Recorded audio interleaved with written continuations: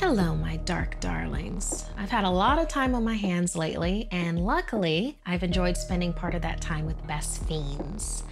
I've been playing this cute puzzle game for a while now, and one of the things I love about it is that the longer I play, the more challenging and fun it gets. It's a casual mobile game that's a joy because along with the super cute bug characters, it tests you by employing more strategy the higher in levels you go. So it's always unique and entertaining. In fact, Best Fiends updates the game monthly, so each month you can look forward to new levels plus monthly themed challenges. I love that it doesn't require internet to play. So when my internet is going unbearably slow, I can still take a quick break, whip out my phone, and enjoy some puzzles whenever I want. Engage your brain with fun puzzles and collect tons of cute characters. Trust me, with over 100 million downloads, this 5-star rated mobile puzzle game is a must play. Download Best Fiends free on the Apple App Store or Google Play. That's friends without the R, Best Fiends. Hey, I'm Markeia. Want to hear something scary? The Oath. Promises are supposed to be binding. When you make a promise, do you follow through with it? Because beware, promises can be slippery things. They're really only as good as the person who makes them with you. Caitlin and her twin boys, Noah and Lucas, moved into a new home across the country. It was old, massive, intimidating, but the deal was too good to pass on. When the real estate agent handed over the keys, she looked relieved. "I wish you and your boys luck. Hopefully you're the last owners," she said jokingly. Caitlin asked what in the world she meant by that. The agent said it was just real estate humor and quickly left. The move was hard on the twins. They had to make new friends and go to a new school. Plus, people at their new school were weird towards them. Most of the time, the other kids avoided them. The boys would hear whispers behind their backs like, "I wonder how long they'll last." But it wasn't a big deal to Lucas and Noah. They were each other's best friends. They spent days exploring their new big house, getting to know every room, all the nooks and crannies. Then, in the attic, they found something hidden away. A large, beautiful, ornate mirror. Noah, a fan of antiques and history, loved it and immediately asked their mom to put it in his room. But Lucas hated the thing.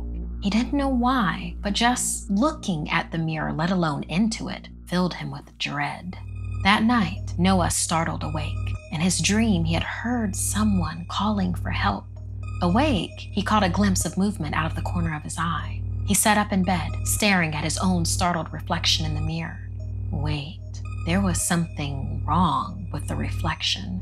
Noah got out of bed, walking slowly towards the mirror. He tried to figure it out. Closer now, he realized the room was wrong. Run down, filled with shadows. The sheets on his bed were dark with, was that blood? Then again, someone called for help. It was coming from the mirror. Suddenly, there was a bang on the mirror. Within the mirror, a hand whacked on the surface again.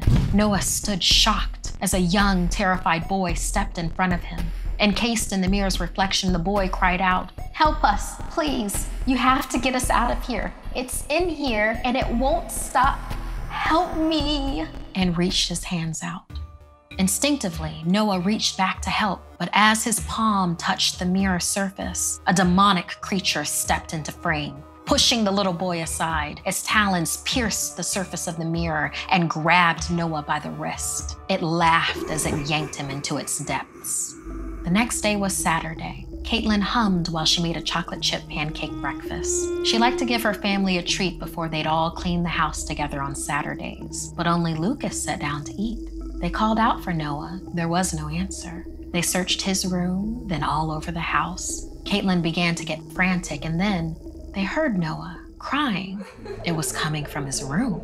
Shocked, they saw Noah in the reflection, curled up, sobbing loudly in a corner. They banged on the glass, but he didn't respond. Caitlin left to get a hammer. She didn't know what was going on, but she'd get her baby out of there. Lucas waited alone in the room for his mother to return. Suddenly, a voice spoke from the mirror. "Do you miss your brother? Come here. Come in here, Lucas, and get him. Heading back to the room with her hammer in hand, Caitlin felt something was wrong. A deafening silence filled the house. Seized with terror, she ran into Noah's room. It was empty. Running over to the mirror, she saw both of her boys huddled with each other. The mirror demon stood over them like a carrion of death. "Give me back my children," she screamed. Come here and get them. It mocked. Caitlin rushed towards the mirror. Days later, the real estate agent dropped by, quietly letting herself into the house. She walked through the rooms until she found the mirror. Looking into the mirror, she saw blood splattered in the room and one of the boys, it was either Lucas or Noah, she couldn't tell the twins apart, curled up in a corner. Tearing up, the real estate agent whispered to the mirror, "Is it enough yet? Please, were they enough? Can I have my little boy back now?" Previously, after she had discovered that she couldn't destroy the demon's mirror or get it out of the house, she had tried to hide it, but no matter where she put it, the next family always seemed to find it. Emily, the mirror demon whispered back to her. I need one more family. No! Emily broke down crying, screaming that the mirror had promised that before. The mirror smoothly answered, You can get me another family, Emily. Or you can come here. Come in here and get your son. Using Caitlin's signature and information, Emily put the house up for sale again. It didn't take long for new buyers to come by. It never did. Not at the price she listed the house for. A happy family with 4 kids. When she handed over the keys, her stomach dropped. But she had to hope that this time it would really be the last family, that this time she'd be able to bring her son home. Come check out Digital Me and the Snarled Clubhouse on Popbase. It's totally free and your place for some exclusive behind-the-scenes content from Something Scary. Want more Something Scary? You can hear more stories over on the Something Scary podcast, available for free on Apple Podcasts or wherever you listen to your favorite shows.